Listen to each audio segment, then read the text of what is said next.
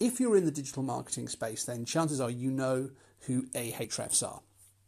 It's to put it simply, it's an SEO tool. It's been around for a really, really long time, actually. It's one of the older SEO tools, very much focused on backlinking and understanding how your website connects to others.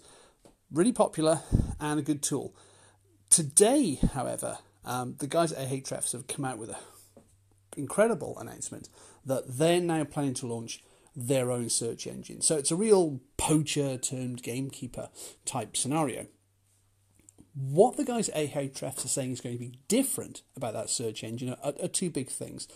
The first is privacy. So they're riffing a little here on DuckDuckGo's playbook. They're talking about not using as much of your search data for targeting. So yes, if you search for blue denim jacket, they're going to show you adverts from people showing blue denim jacket.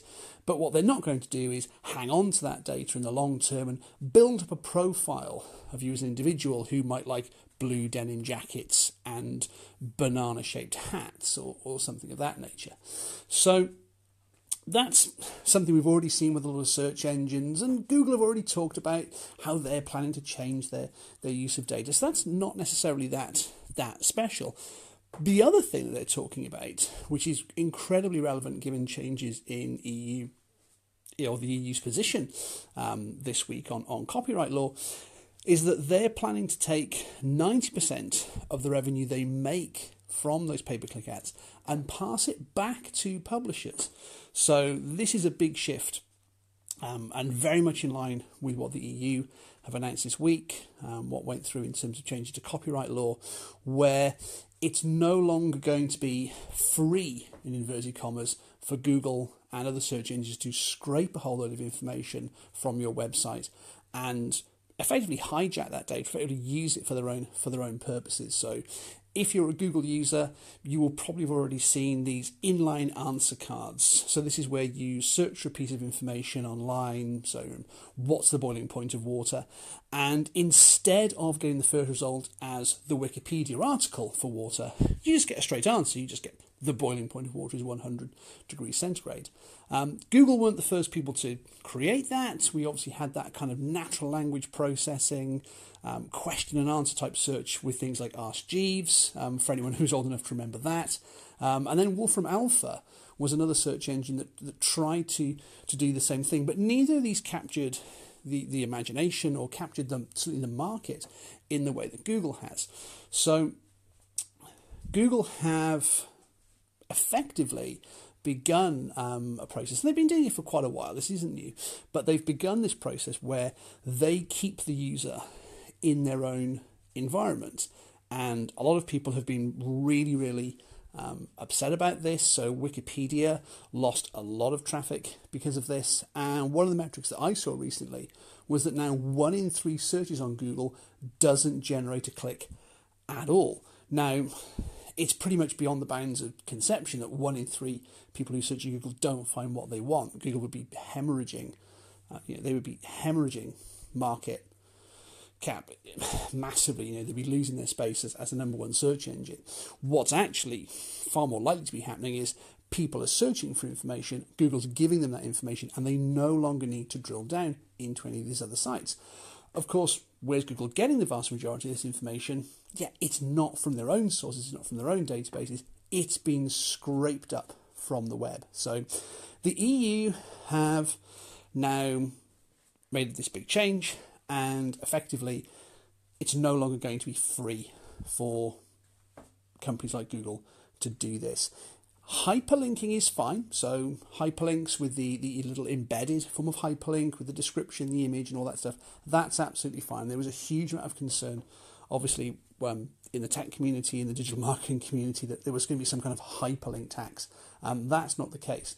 But what it is no longer going to be possible for the search engines to do, unless they can find a legal or technical workaround to it, is just take information from other sites and reuse it without permission. So ahrefs are trying to get ahead of the curve here. I think they're trying to be a little bit cute and a little bit clever and say, hey, we're going to build this in from the ground up, while Google and others are still trying to work out, exactly how to do this, how to make this thing work. So It's an interesting announcement. The SEO community seems to be pretty split on this at the moment. Some people are saying this is huge, it's going to be the next big thing. Obviously, ahrefs already have a massive database of websites and cross-indexing, so they're certainly not starting from scratch in terms of data for their search engine.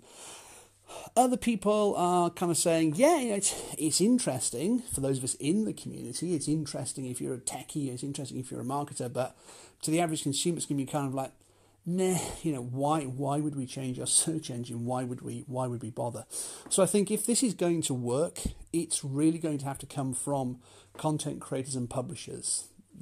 It's going to come down to people to push this to their own communities. So it's going to come down to the bloggers, effectively. And it's going to come right back down to the grassroots, I think, for people to be saying, hey, if you came to me via ahrefs, I'd have got paid for this.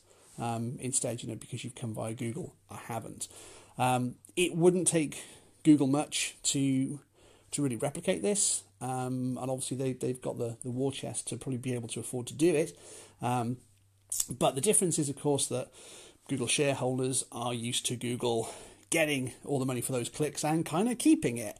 They're not used to Google having to pay out to all content creators for the stuff they're linking to. So this is going to be a very interesting space, I think, now with search engines over the next couple of years as this law rolls out. There's a 2-year window for the EU countries to actually implement this, and obviously we heard some pretty crazy stuff coming from Google about shutting down services like Google News if this went through. I don't think that will happen. The Google News interface is too ingrained into things like Google Assistant and the pop-up cards that you're probably used to getting on your Android phone by now. So I don't think that will happen. We may see some legal challenges to it, as we've seen to changes in legislation and regulation in the past, or we may see a shift from Google and other search engines, of course, to say, yeah, we get it. We've made a lot of money out of indexing the web, but without content creators, without publishers, there's no web at all. So let's sort of try and find a rebalancing, if you like, of that position. So a very, very interesting announcement.